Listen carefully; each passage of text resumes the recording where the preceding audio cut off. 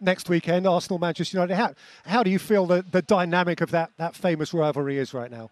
Well, they're in a different stage. Arsenal are expected to challenge for the league with the business that they've done. There's a lot of better pressure being put on Havertz, but I think give the lad a chance, let him settle into the team.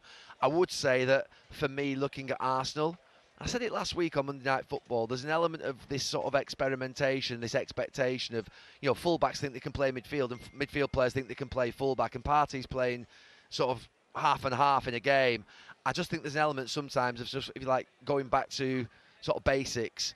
And I'd expect next week that Mikel Arteta is going to end that experiment and that he's going to probably go with a solid back four with 4 defenders. He'll maybe move Partey into midfield along with Rice and maybe Ødegaard. Get back to something that sort of, if you like, resembles what a team looks like. Balancing team is really important. Innovation's fantastic. We love seeing new things. However, there's sometimes an idea that maybe started off as a good idea somewhere evolves into something that just, to be fair, doesn't work. And I feel there's a little bit of that with Arsenal. So with Arsenal next week, I would expect them to go back to something that resembles the team that played last season, with obviously the introduction of Declan Rice, and get back to those sort of basics of what they are, which is a 4-3-3 team.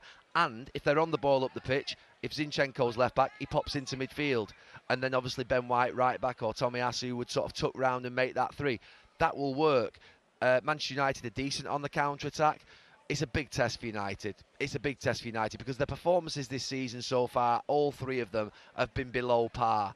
And I think if you're below par at the Emirates, you're going to get beaten. So United are going to have to rise, they're going to have to raise the game, but Arsenal, I think, are also going to have to sort themselves out and get back into a shape that I think the players will be more familiar with.